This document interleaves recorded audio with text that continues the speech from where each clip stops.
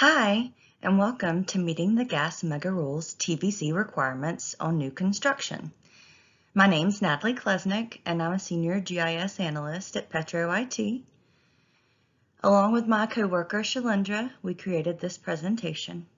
I hope you enjoy. The FEMSA Mega Rule, as it's commonly known, has caused operators to have to reevaluate many of their existing assets and be more proactive during the construction process. Let's start with a bit of information about FEMSA.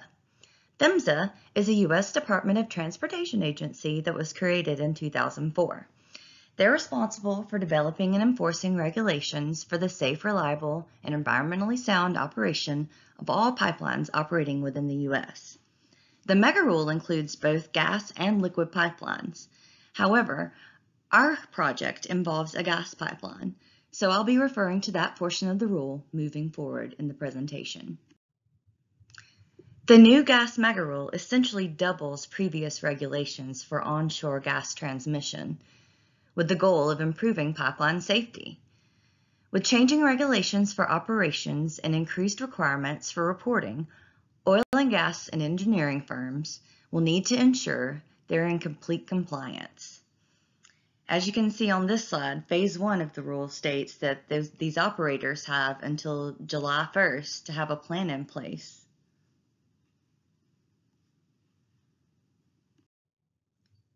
TVC documentation is an essential component of adhering to the Mega Rule requirements.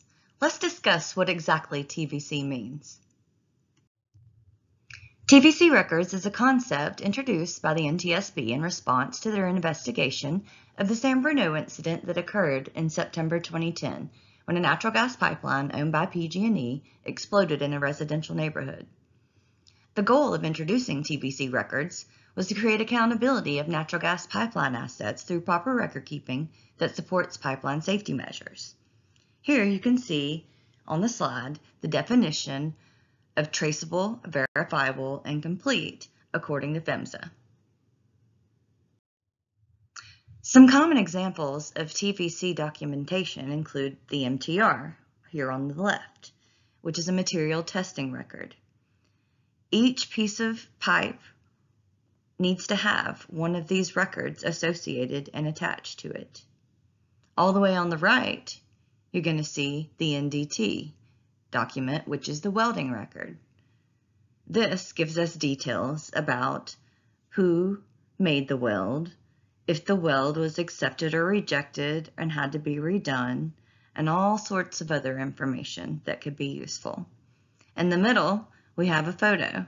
This is pretty typical to attach to above ground facilities, especially.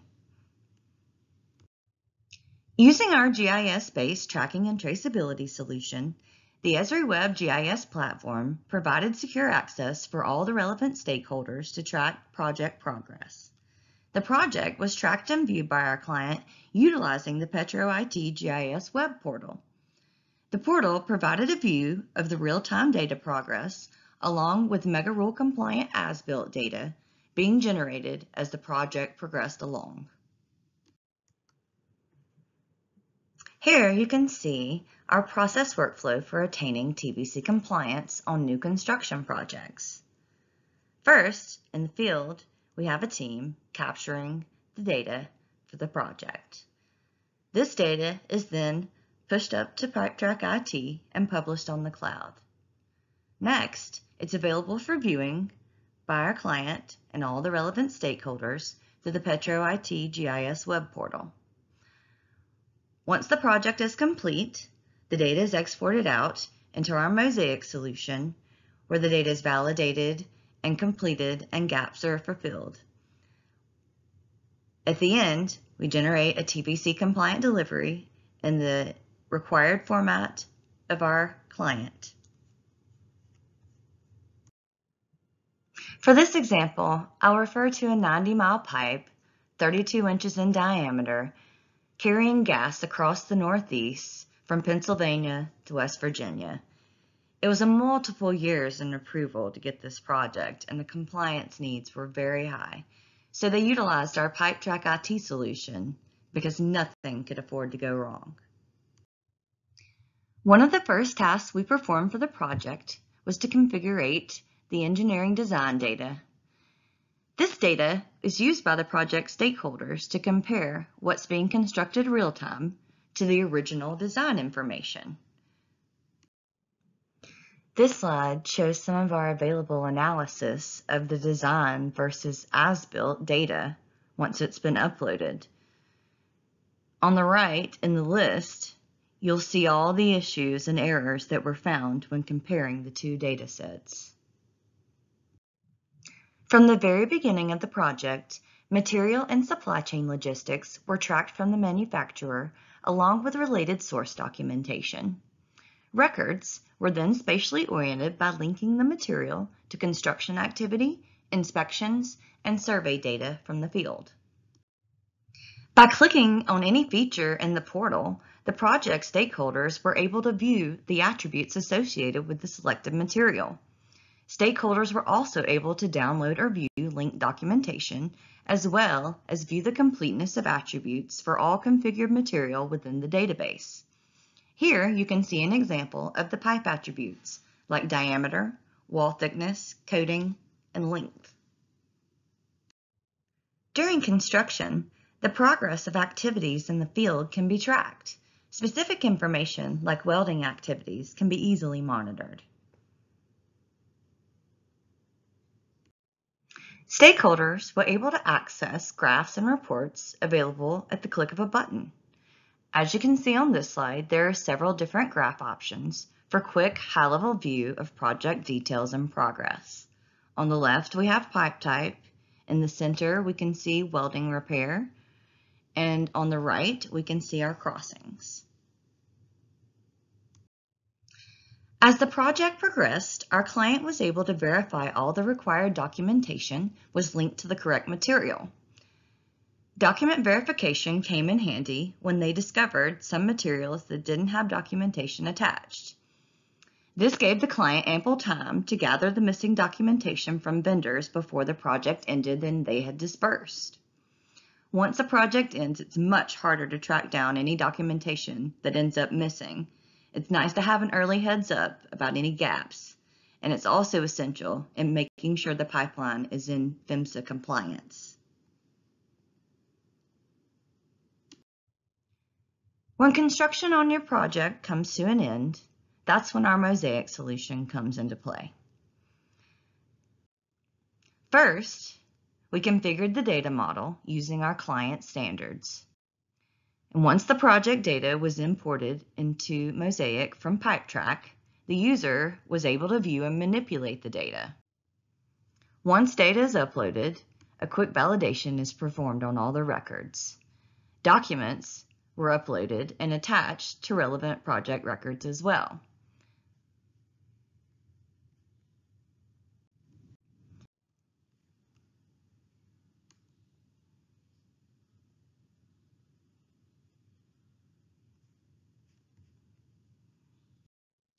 After data has been validated, errors can be reviewed. The errors are indicated in red, and when you hover over them with a mouse, a message pops up describing the specific issue found, such as mandatory attribute missing or overlap stationing. You can see a few examples in this slide. The data can be corrected on the fly or by editing the source data and then revalidating it.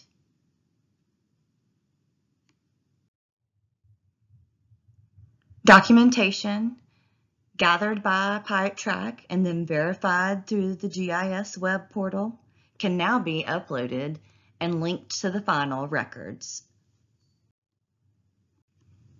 Having documentation actually linked to the record ensures that there's no issue finding the documentation at a later date. As soon as your data is uploaded, it validates, and you can export a gap report almost instantly. Some people prefer this way of reviewing the errors. The format is a spreadsheet, and the first tab is a high-level summary view of all the errors that you'll find in the corresponding tabs in the same spreadsheet. Once you click on a different tab, you can follow the highlights to the errors that were found in that specific data set. The final step in our process, once the data was corrected and documentation linked, was to export into our client's specified format. Data can be exported into several different types of formats, as you can see demonstrated on the slide. These data export files are typically imported into an operator's enterprise database using their facility management tool. Once the project was complete, Mosaic helped us provide an easy, seamless handover for all the project data and associated documentation in the client's required format. This TVC compliant delivery is able and ready to withstand a FEMSA audit of the newly constructed pipeline.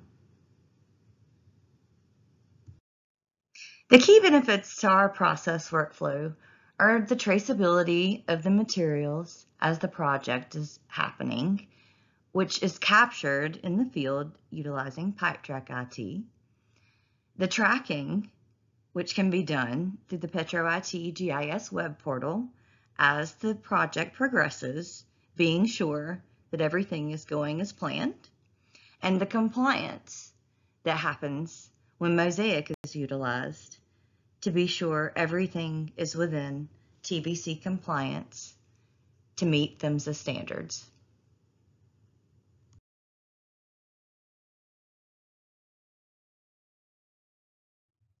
So, to summarize, the new FEMSA mega rule requires gas and liquid assets to be constructed and documented according to more stringent regulations than previously.